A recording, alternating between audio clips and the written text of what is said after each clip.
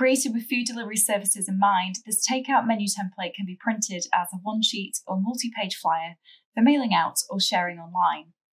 Creating a stylish menu for a cafe, restaurant, or delivery service is quick and simple using Affinity Publisher. Hi, I'm Grace, and in this video tutorial, I'll show you how you can create this menu template that can be adapted with your own choice of photos and colours. As well as access to Affinity Publisher, you'll also need to download a couple of fonts to use on your cover design, and you can find the links for these in the details below the video. You're also going to need to have some overhead photos of the dishes that you'd like to include in your menu, and some example photos I've included in the text below as well, so take a look at that for some image inspiration. Okay, ready? Let's get started. So first up, open Affinity Publisher and go to File and New. Choose Print from the options along the top of the window.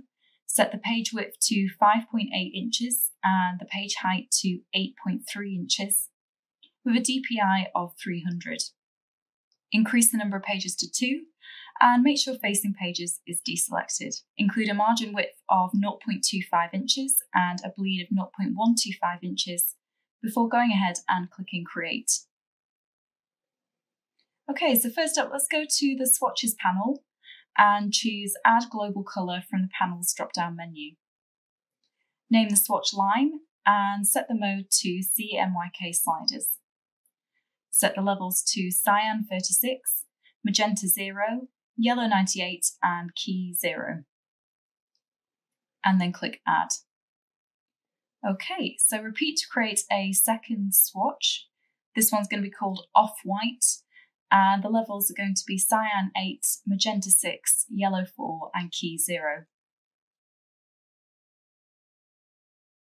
Working on page 1 of your document, go to the Layers panel and click on the Add Layer icon at the bottom right of the panel and rename this layer Background. And then create 5 more layers: Type Behind, Photo Behind, Colour, Type in Front, and finally at the top of the pile, Photo in Front. Then lock all the layers except the bottom layer Background, which we're going to work on first. So working on page 1, which is going to be the front side of your menu, and also on the background layer, select the rectangle tool from the Tools panel at the left side of the workspace, and drag across the whole page right up to the bleed edge. Now switch to the Fill tool and click and drag across the rectangle to apply a gradient fill. So you can click to select one of the circular colour handles, and from the Colour panel, you can adjust the colour of the handle to a CMYK swatch. So for the left-hand handle, click it to select it, and then change the colour of this to cyan 0, magenta 87, yellow 50, and key 0, which is going to give you a nice hot pink colour. Then for the right-hand handle, click on that and set the colour of this to cyan 0, magenta 73, yellow 90 and key 0 for a vivid orange colour. Okay, so then you can right-click on the rectangle shape and choose Add to Swatches and From Fill, and this is going to save the gradient as a colour swatch in the Swatches panel. Okay, so lock the background layer and unlock the Type Behind layer above it. Use the Frame Text tool to create a large text frame across the left side of the page, just below the halfway point. Type in the title of your menu, and from the character panel, set the font to Peogia, around a 67-point font size and a lime font colour.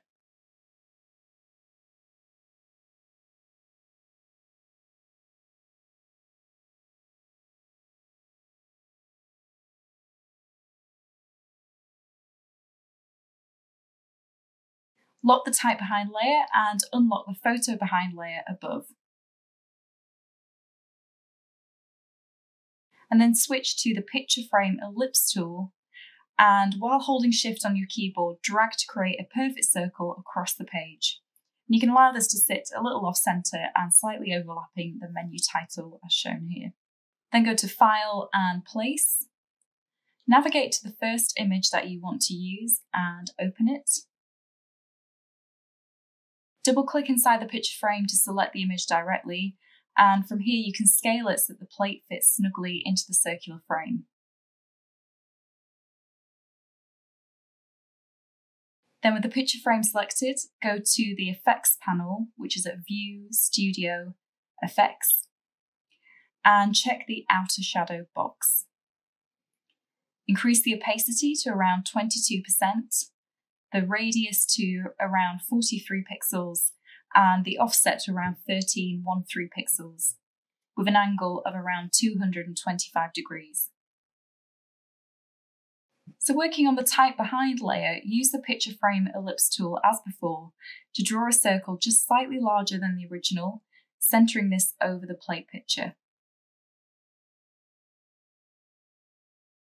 Then select the artistic text tool and click anywhere on the edge of the ellipse to transform it into a text path. Type in the order number of the dish, the name of the dish, and also a price, and set the font to Carol.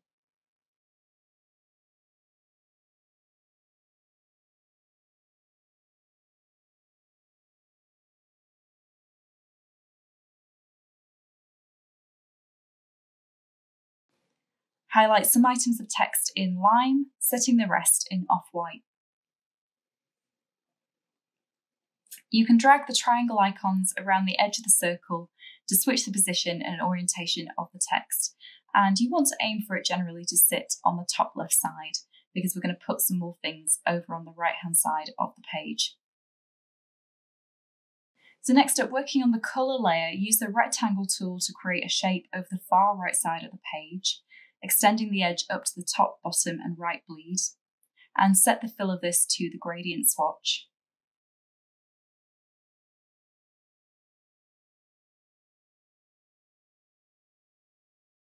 Add a subtle outer shadow to the rectangle with a 180-degree angle from the effects panel.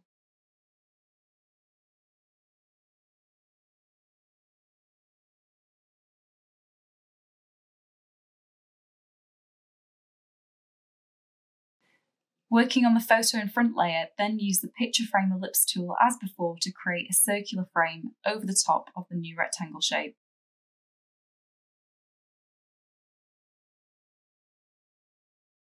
Go to File and Place, and drop another overhead photo into the frame and scale the image to fit the dish snugly in the frame as we did before.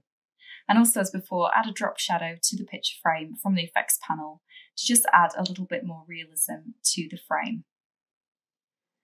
Copy and paste the circular picture frame repeatedly to create a vertical sequence of plates down the length of the rectangle shape.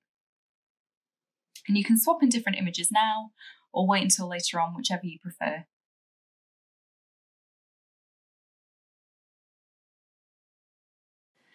As we did before, but this time working on the type in front layer, use the picture frame ellipse tool to draw a circle shape around the edge of the top plate image, making the circle just that bit slightly larger than the image.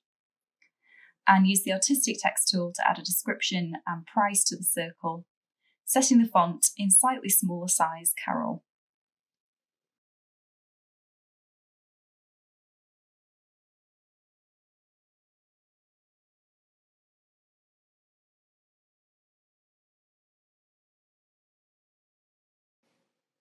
Then copy and paste the circle with the text path, placing each copy around one of the plate images.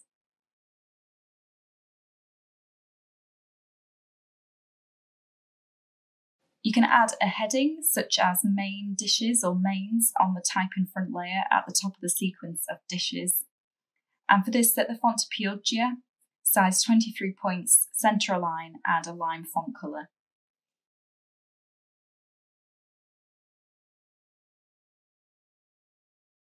Add a text frame below the menu title with further details about how the menu is available, setting Carol, all caps and an off-white font colour.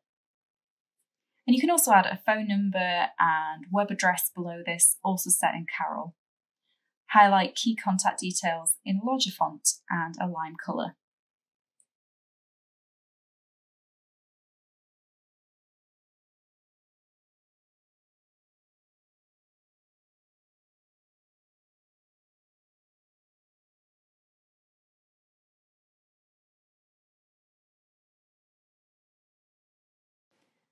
At the top left of the page, you can file place a PNG version of the restaurant's logo, or create a logo using the fonts available to you, such as Peogia. Now you can use the reverse side of your menu to feature a much wider number of dishes, and this is going to be page 2 of your layout in Affinity Publisher. So to keep this quicker, we'll use some of the elements that we've created on page 1 to populate the second page. So first, unlock the background layer and select and copy the gradient rectangle on this layer. Scroll down to page 2 and edit paste the shape onto the page. Select the narrower rectangle on page 1 that's sitting on the colour layer and edit paste this onto page 2 as well. Position it at the far left side and expand the width to just over half of the page. You can also adjust the angle of the outer shadow to 0 degrees to flip the direction of the shadow. Copy and paste the mains header from page 1 onto page 2, moving it to the top of the rectangle on the left side. Paste again, moving this header over to the top of the right-hand column, adjusting the text to read sides and adjusting the font colour to off-white. Further headers can be added, such as desserts and drinks, by pasting and editing the text. On page 1, select one of the plate images and the surrounding text path, and for this you'll need to unlock both layers to do so and edit copy them. Paste them onto page 2, positioning them at the top left corner of the page under the header, and you might need to scale the size of both elements down slightly in order to fit 2 columns of plate images on the left-hand section. But if you have fewer dishes, you can keep the sizing the same. Copy and paste the resized dish and its text path repeatedly to create 2 columns of dishes. And if you want to, you can file place new images into each picture frame and adjust the text content accordingly.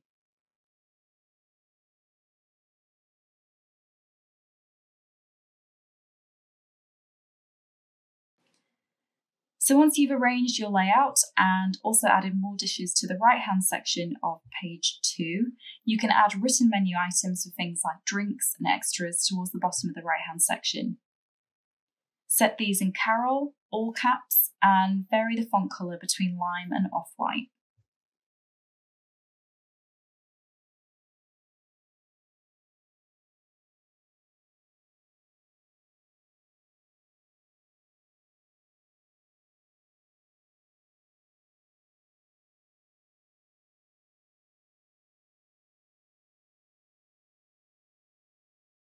Don't forget to add contact details to the bottom of this reverse page as well.